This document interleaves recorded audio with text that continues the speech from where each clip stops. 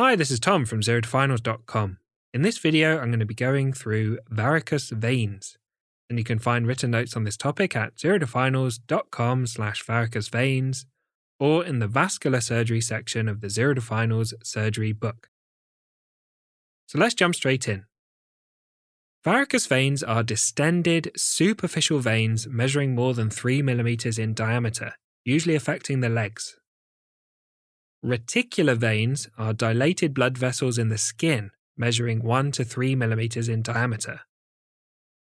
Telangiectasia refer to dilated blood vessels in the skin measuring less than 1 mm in diameter. They're also known as spider veins or thread veins. Let's talk about the development of varicose veins.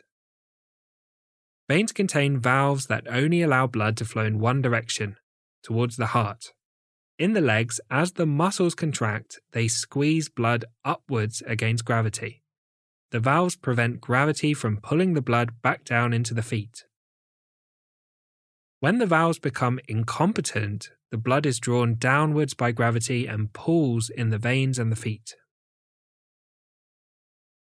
The deep and superficial veins are connected by vessels called perforating veins or perforators, and these allow blood to flow from the superficial veins to the deep veins, but not the other way around.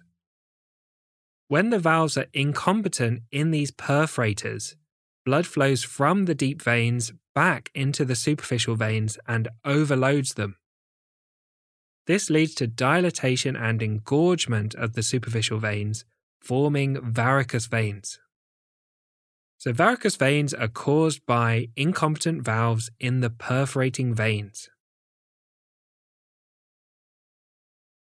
Let's talk about chronic venous insufficiency briefly.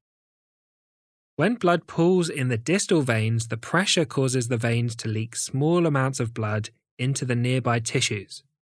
The hemoglobin in this leaked blood breaks down into hemosiderin, which is deposited around the shins in the legs.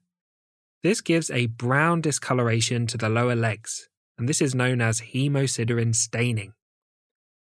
Pooling of blood in the distal tissues results in inflammation. The skin becomes dry and inflamed, and this is referred to as venous eczema. The skin and soft tissues become fibrotic and tight, causing the lower legs to become hard and narrow. This is referred to as lipodermatosclerosis. Next, let's talk about the risk factors for varicose veins, and these are increasing age, family history, being female, pregnancy, obesity, prolonged standing, for example, occupations that involve standing for long periods, and deep vein thrombosis, which can cause damage to the valves in the veins. Next, let's talk about the presentation. Varicose veins present with engorged and dilated superficial leg veins. They may be asymptomatic or have symptoms of a heavy or dragging sensation in the legs, aching in the legs, itching, burning, edema or fluid swelling in the legs, muscle cramps, and restless legs. Patients may also have signs and symptoms of chronic insufficiency, such as skin changes and ulcers. Next, let's talk about the special tests for varicose veins. Firstly, the TAP test. The TAP test involves applying pressure to the saphenofemoral junction, or SFJ, and tapping the distal varicose vein, feeling for a thrill at the SFJ. A thrill suggests incompetent valves between the varicose vein and the saphenofemoral junction. Next, the cough test.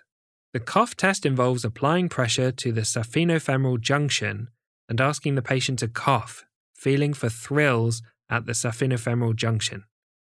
A thrill suggests a dilated vein at the saphenofemoral junction, called a saphenous varix.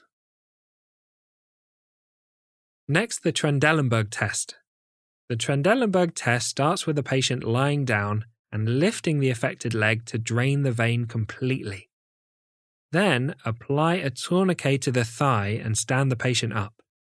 The tourniquet should prevent the varicose veins from reappearing if it's placed distally to the incompetent valve. If the varicose vein appears, the incompetent valve is below the level of the tourniquet. You can repeat the test with a tourniquet at different levels to assess the location of the incompetent valve. Next, the Perthes test. The Perthes test involves applying a tourniquet to the thigh and asking the patient to pump their calf muscle by performing heel raises while standing.